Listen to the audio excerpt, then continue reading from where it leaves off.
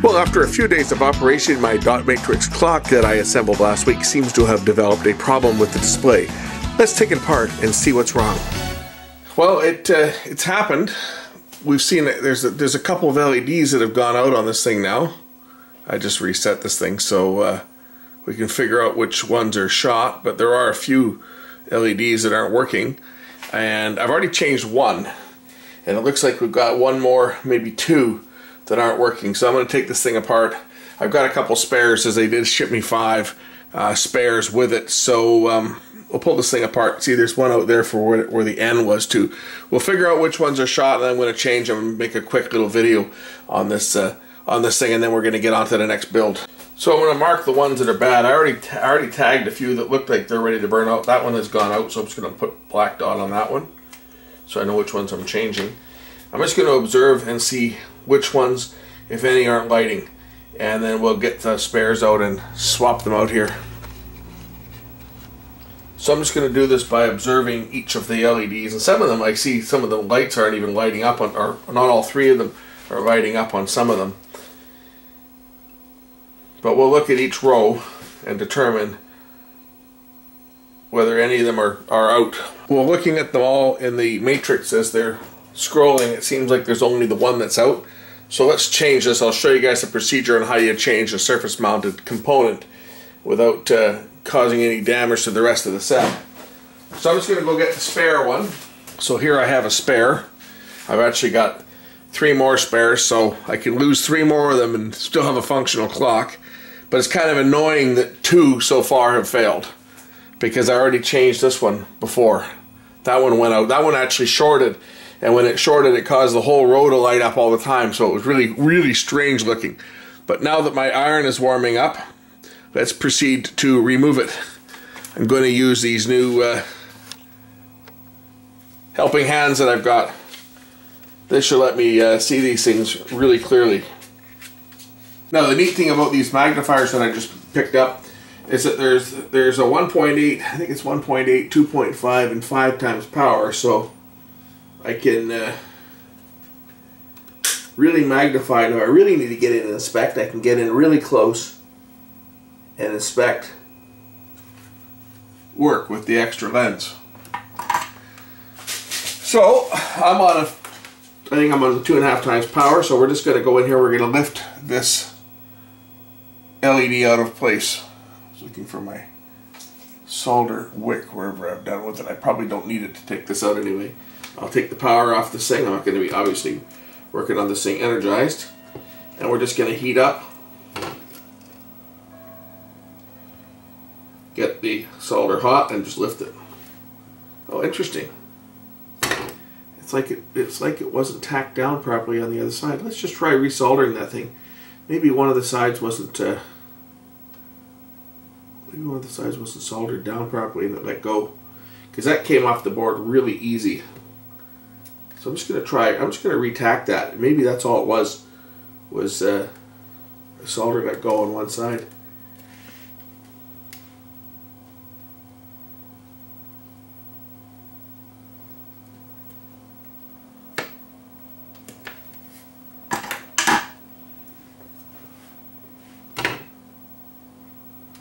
Goes in this way.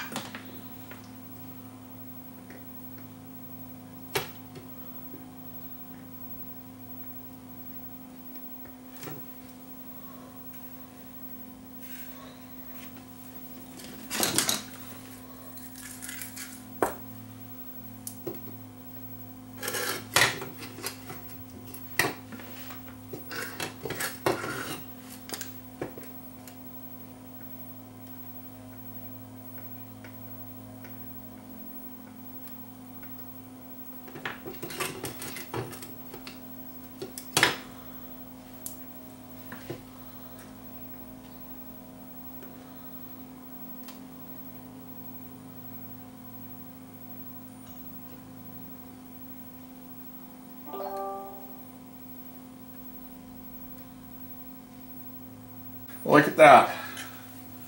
It's working now.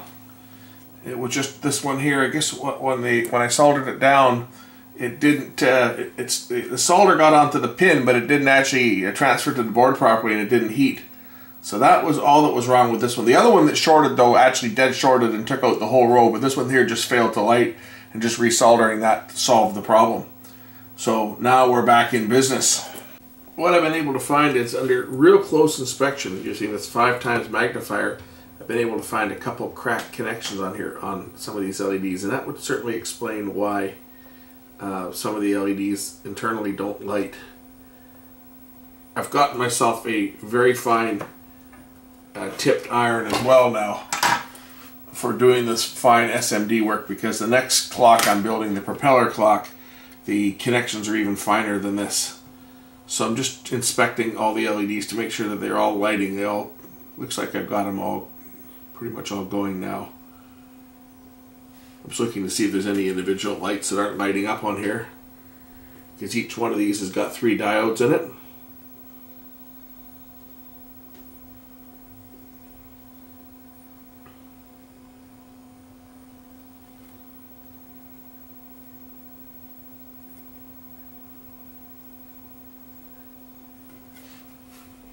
So far these are good.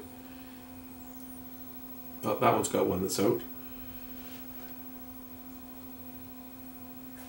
I'm looking to see the rest of the row, to see the rest of the rows lighting. Yeah, just this one here. The one on the right is not lit. So I'm just going to get in here with my inspection lens.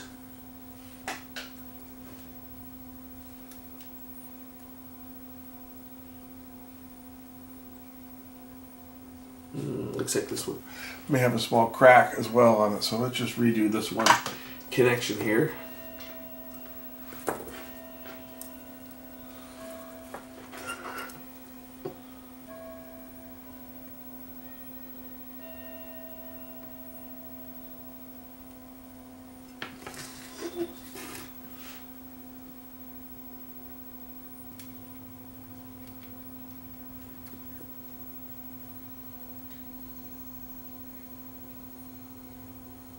Yep, okay.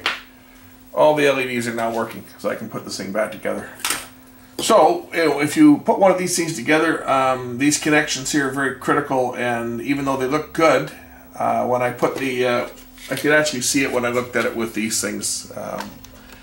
I used not only the double lens here, but I put the third lens down to see it as well, and that way inspecting it with this actually allowed me to see that a couple of them weren't as good as they looked initially. So let's put this back together, and I'll call this one a success. And then we can start on the next project, which is another SMD with even finer connections than this one. So that's it, back together. Hopefully it's going to last, and I can put this spare part away in case I ever need it. I've still got 4 spares.